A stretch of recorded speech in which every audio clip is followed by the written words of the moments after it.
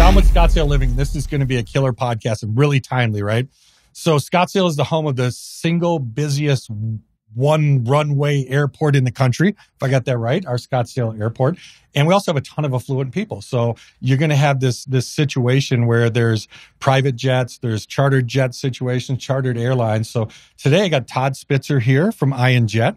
We're going to talk a little bit about SetJet, what happened, and then we're going to talk about what else you can do, what the other options are out there, and just some pretty interesting stuff. So if you were a SetJet member or you're kind of interested in how that works or what the options are, this is the podcast you want to watch. So Todd, thanks for being here. Thank you. What happened, man? What happened? Well, I mean, first of all, thank you for having me on here. Totally. And we never worked for SetJet, but we actually worked along with them for many years, helping them provide some lift. And so what I think is great about the forum today is my phone was going off the hook with regards to the unfortunate closing. Well, they turned the key, right? It was just an open close. There was no delay. Yes. Yeah. It was basically shut down, done, email. Yeah. There was a very nice, thoughtful email out to it, but there was a lot of chaos and panic this weekend. Yeah. I mean, there's people that are stranded. Yeah. Yeah. I had easily between myself and the team probably about 100, 150 phone calls. Oh, wow. Yeah. And then messages on Instagram. There was a lot of folks that were just looking for options because they were stuck. You know what's really interesting is about probably 2 months ago, there was a post on Scottsdale Living about a guy asking about SetJet because he was mentioning that, hey, it looks like they've been canceling more flights or they're doing some strange things. So was there a little bit, was the writing on the wall, or was this kind of like totally unprepared to everybody in the industry? Well, I'm going to answer it two different ways. Sure. Industry-wise and then from the consumer-wise. So from the consumer-wise, or side of it, there's been turmoil within the whole aviation industry. Okay. So our side of the industry, and that would be including them, would be what's called Part 135. Okay. So that's on-demand charter. And then the commercial side is under what's called 121, which is scheduled. Okay. There's been one commonality through everything. And this would be even the post-COVID era. And we kind of talked about it before filming here. Sure. There's been problems with maintenance, parts, flight crew, actually a shortage. We have a shortage now. And then fuel.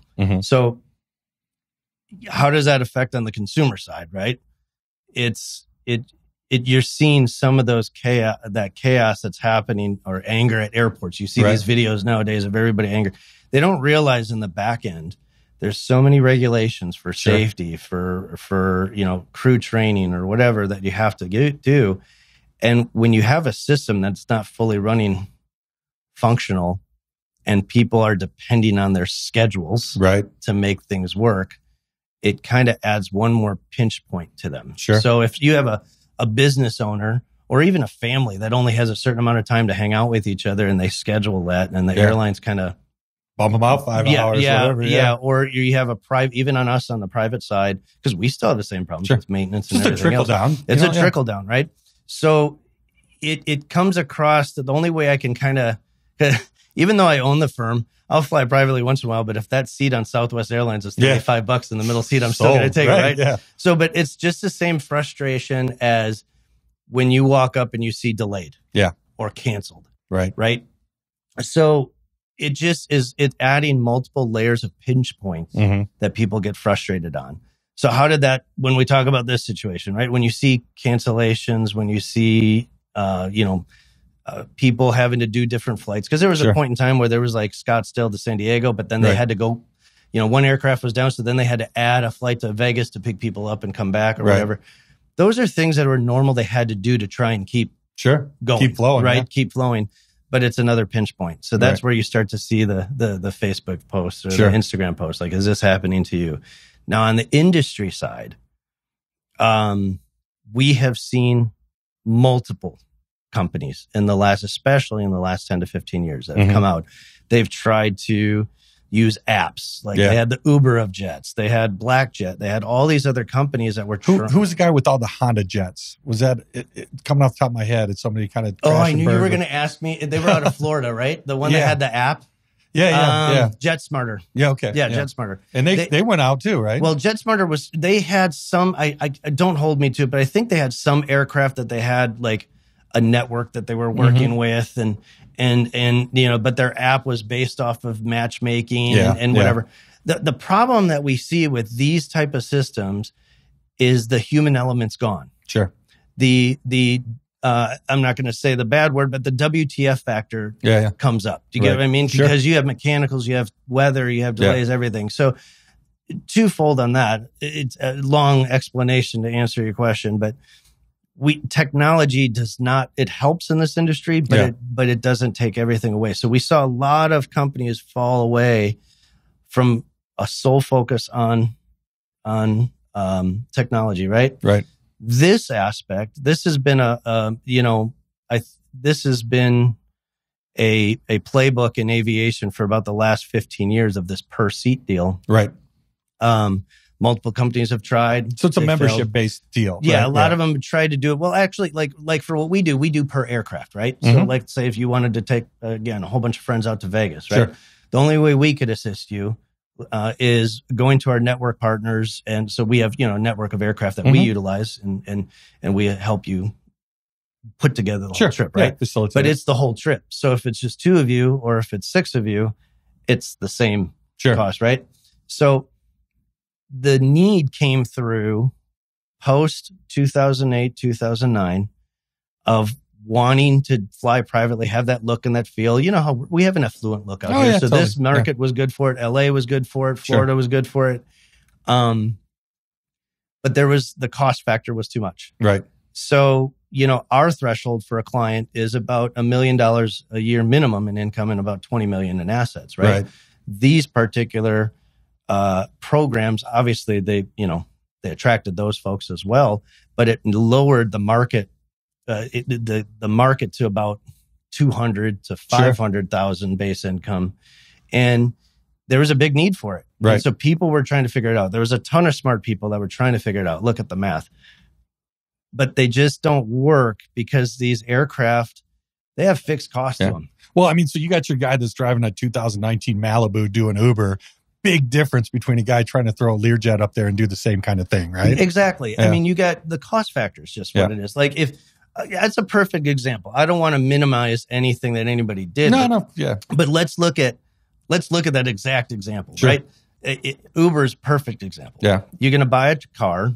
You got to figure out which one you're going to do, right? You get an electric vehicle. You don't have to pay gas. Whatever it is. There's still a fixed cost of owning that car. Sure. And then you have to gauge whether or not how many passengers I need to, or how many trips I need to do to make it even, right? And then you want to find that balance where your liability is now turning into an asset. Right. We tell people all the time in aviation, if you want to buy an aircraft, it's a liability. Yeah. There's tax benefits. There's things that you could do with it. Money out of pocket. Right? But it's a liability because, you never know what's going to happen and you can't forecast everything. Sure.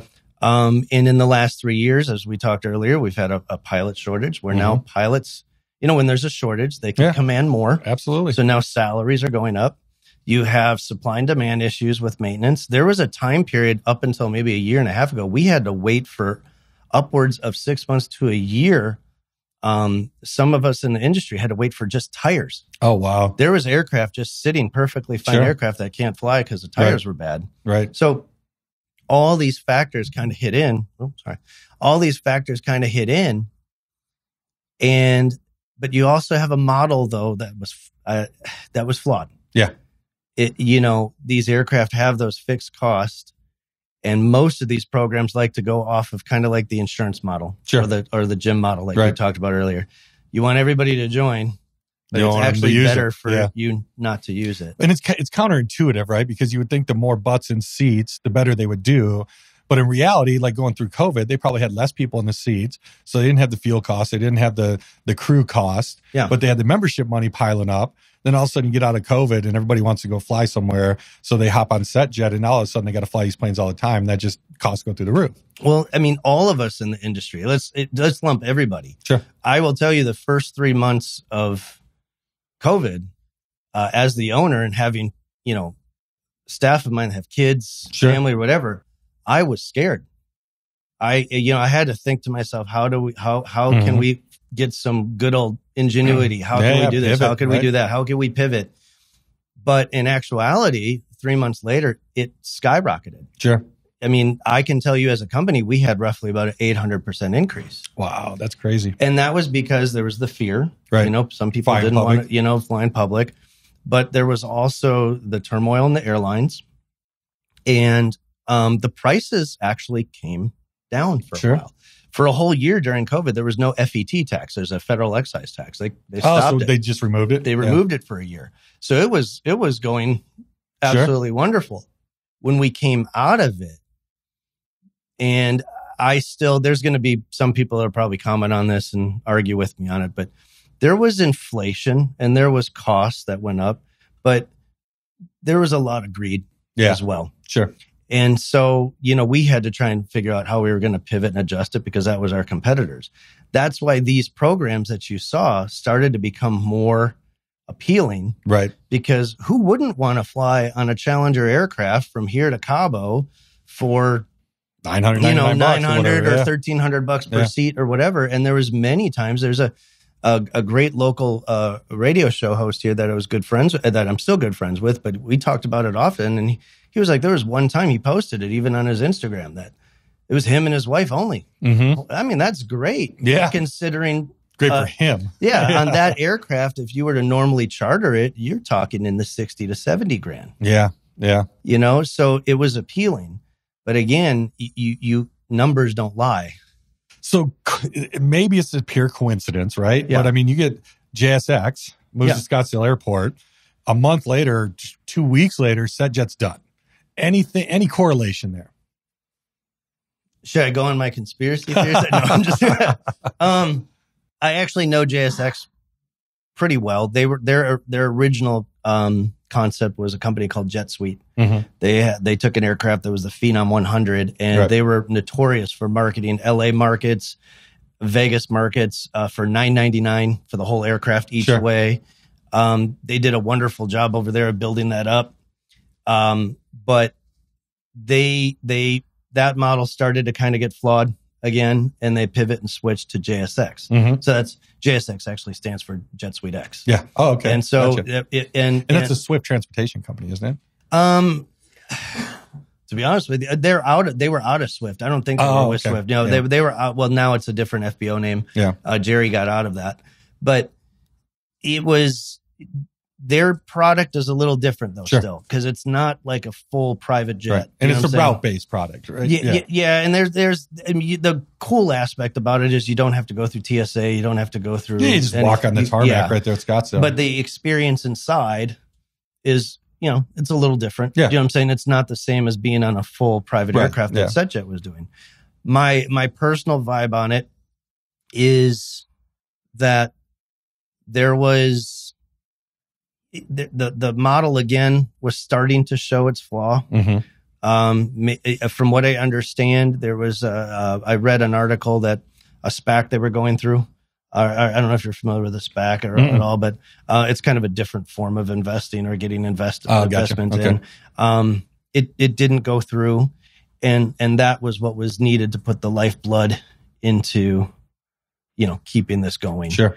And so that was the factor of it. Do I think it's coincidental? I don't know. I mean, JSX is a pretty aggressive company. Yeah. I get it. But I kind of think it's a little bit of, I predicted with my sales staff that 2023 was going to be an interesting year of where we're going to pivot and switch. Mm-hmm. Believe it or not, our fourth quarter, we bucked the trend. It was great. Oh, fantastic. We thought it was going to be, now we're in first quarter. Yeah. And that Uber is sounding good. No, I'm just kidding. I'm joking. I'm joking, but I think you've got a whole bunch of stuff bleeding into it. Sure. You've got an election year. Mm-hmm. You've got a lot of people that don't know which way things are going. Sure. Uncertainty in the market. Yeah. And every election year we start to see it. And this one's just an interesting one. Right. And so there's, you got JP Morgan saying every day we're 85% in a recession, or we don't know which way this is going to go. And so normally everybody just starts to tighten up a little bit. Yeah. So I think, to be honest with you, because I know the people that were over there, I knew them I mean, they were even at my birthday party 2 years ago. Sure. Do you know what I'm saying? They're very good people. Yeah, yeah, absolutely. Very, very, very good people. Very, I believe they tried everything that they could. But again, if a model is broken, like I'm not saying this is it, but the definition of insanity. Yeah. Is doing the same thing over and over again, expect a different outcome. So what do you see filling that? Because there's a need, right? Yeah. So is JSX kind of the filler? I mean, is that where it heads to, or? Well, let's look from an economy standpoint, right? Like we all know that the spread, but the middle class is starting to kind of creep away, right? You're in real estate, so you probably see it. You see, like there's some families that are just like the home 4 years ago was 150,000, and now it's 200-300, right? So you're starting to see that's coming into this market too. Sure. And the way that I can try and correlate it is finding that middle ground where you don't have to sit, if you don't want to sit on the middle seat of Southwest. Right. Nothing wrong with them, by the way. But if you don't want to sit in the middle of seat in Southwest, but you can't get to the point of a private aircraft, I would agree with you. JSX is probably one of those that's probably going to be that good filler. Sure. But they're still going to be subject to the same issues. Yeah. Crew costs, maintenance and the whole deal. And so, do I think it's a good vibe for them to go to Scottsdale? Absolutely. Yeah. Killer move, actually. That I got to give them as a killer move for it. Was there a lot of people ticked off about it in our industry? Yeah. Absolutely. But again, you got to look at its different products. Right. That's not your competition.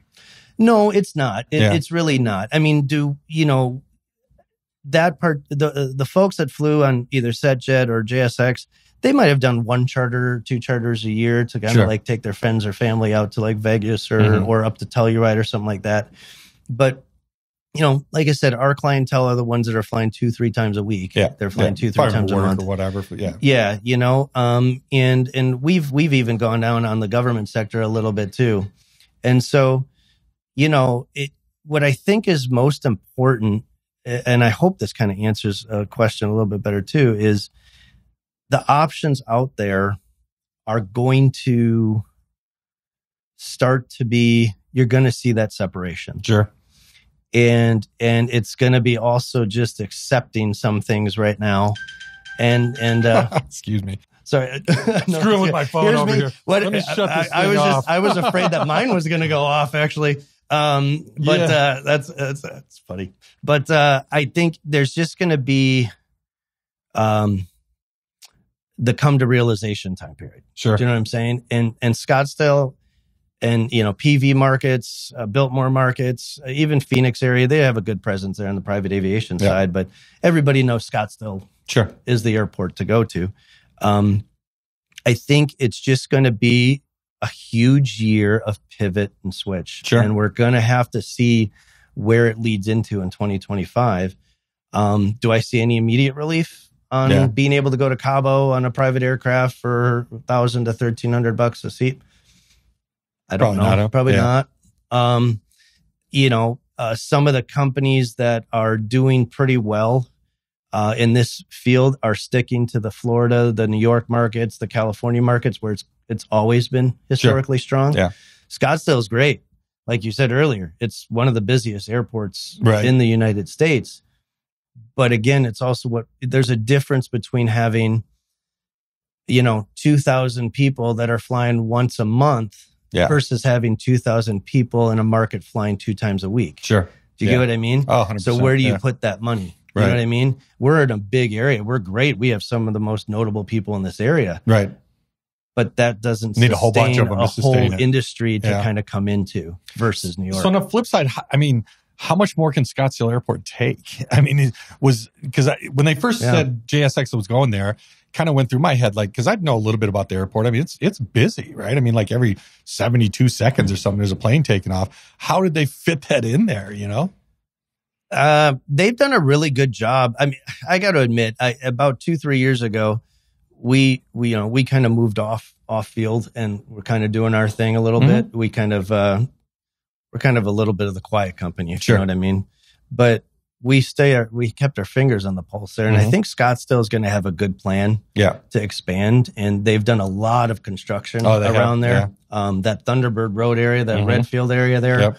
I know that there's huge plans to kind of take some of those buildings that look like from the 70s and kind of revamping them up.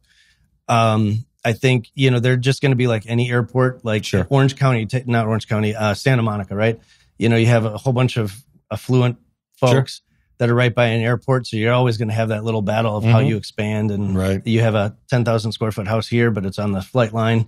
You know, so there's always going to be little battles. But the one thing I can tell you about being in Scottsdale is Scottsdale as a government has always been pretty good at making sure that they listen to people, figure it out.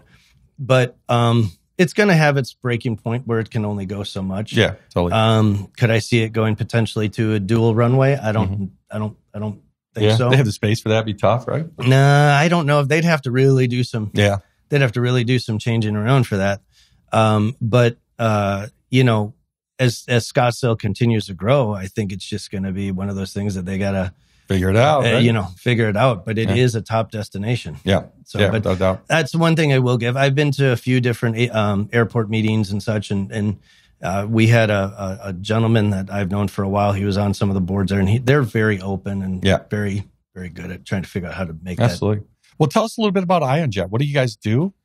Well, we are a brokerage firm, so we don't own any of the aircraft. What I did about 11 years ago was took the relationships that I had from being in the industry for a total of 20 some years, and finally broke off, went on my own. Sure. And big move, right? Yeah. Yeah, it was a big move. I'm actually only 25 years old. I'm just kidding. No, I'm just kidding. This is just I look 50. No, I'm just kidding. But no, it was a big move. We took some of the relationships, and it was just like any other business. The first year was lots of ramen noodles, lots of things like that. We got it going. But once we got a good foot in the doorway, we had some amazing relationships. We have a network now of about 5,000 aircraft worldwide. That's fantastic. And how does that work? Like you tied in with a group that other operators or brokerages that are on the same network? Yeah, there's a pool. Sure. You know what I'm saying? Mm-hmm. But and also, in this industry, it's relationship based, just like real estate side is, right? So like, if you pay your bills, if you keep things safe and legal and ethical, then you're going to have better relationships than the cheesy brokers that are going to have their little mustache, the villains, right? So we focused purely on the first 5 years operationally on getting those relationships straight. The thing I'm the most proud of is we're now year 6 without any turnover on our staff. I mean, there's been a few people that have come in that it just wasn't a good fit, and we made a nice break. But, we focused on culture. Right. We focused on giving back to the community. I mean, I told you where I was at this weekend. I try to lead that by example. Culture, community, ethics. And then now what's exciting is we're looking at different training programs, trying to, and we're talking to you guys even a little bit about trying to do some education from a podcast standpoint. And so, we focused on that first. I mean, getting flights are easy. Anybody can go online and get a quote and do this or that. But we focused on culture, safety, all those aspects first of all. And I'm really proud of it. We hit 11 years this March. That's fantastic. Congratulations. We have, when we talked about that inflation, we talked about the cost going up. About 2 years ago, we started a membership that was very low cost to get into. But what that did was helped us keep the cost of the flights down by having that kind of that membership funds to kind of like in those bad months or the slow months, you know what I'm saying? Because aviation's ebbs and flows. It's a high ticket item with a very low margin. Right. And so it helped us do that. And so I think we've been ingenuitive. We've kind of pivot and switched a lot more than I would have. Yeah. So into business, right? Than I would have liked to. But we have a good, solid base. And then this year we started, last year, we had a lot of folks that owned aircraft that were having a little bit of problems with trying to figure out how to actually own. watch the profit margins. And while legally we can't manage aircraft for profit, we can help from a consulting standpoint. Gotcha. So we've helped now. We've pretty much found almost a total of $30 million of lost revenue from some of these owners and helped switch that now. Sure. And so it's just a proud moment all the way around. Yeah. You know, fantastic. You know, so who's your guy? I mean, who's calling you? Like, who's watching this podcast today that would fit for your clientele? I think anybody is actually okay. Like, you know, even though I'll put myself on the guillotine here for a second, right? Like I'm very happy in my life. We've done well for ourselves. We're done okay. Could I fly privately more often than I would? Yes. But you have to, I think, you know, I've had gentlemen that own 2-3 small little restaurants, right? And they fly privately all the time. And then I've got a gentleman that's worth $900 million and flies once a year. Yeah. So I think the perfect client is kind of a rough question because it really comes down to where you feel it fits and what you need. Sure. Do you want it for convenience? Do you want it for looks? Do you want it for, you know, spending more time with your family? And the biggest determining factor that is the cost. What's the value of that for you? 100%. You know, so again, just give you one example. If you're a busy executive that really only has Friday night to Saturday night to spend with your significant other, then, you know, chartering a small jet to Vegas to go see a Cirque du Soleil show might be invaluable. Because that's the only time you could do something romantic, get out and do something. Or if you get that contract, how much is that contract versus the aircraft? I hope that's answering the question, but it's just, it's all over the board.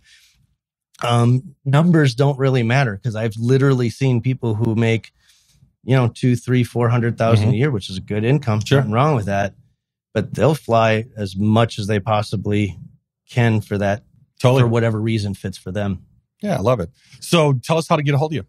Well, you could look at ionjets.com. It's a quick way to go and do it. Otherwise, I mean, honestly, go into the website is a great way. You can you can look up and see how we do things. We have our 2 memberships there. If people would like to help, you know, to kind of see if there's a fit for that. And you know, I'm by no means wanting to capitalize on anybody's bad time in their business or anything like that, but we were going to tell you guys we did want to extend. If people look at our site, if they wanted to call me personally, which I'm sure we could probably put that somewhere. Yeah, I was going to ask you, like, so the SetJet customers out there, they're confused.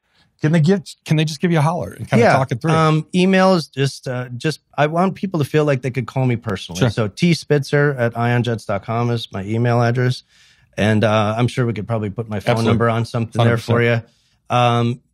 Or just the ionjets.com. And I don't want anybody in a time period where they might have got financially hit by this to feel like we're capitalizing. So what I wanted to just put out there too, if they feel it's a fit, they could come and join us for free. Sure. I don't mind that. Cool. Come on. Right. If they need ideas or where do I go next, we might not be a fit. Right. I want people to feel like they can call and talk to me or talk to one of my staff, and we will try and find something that will fit.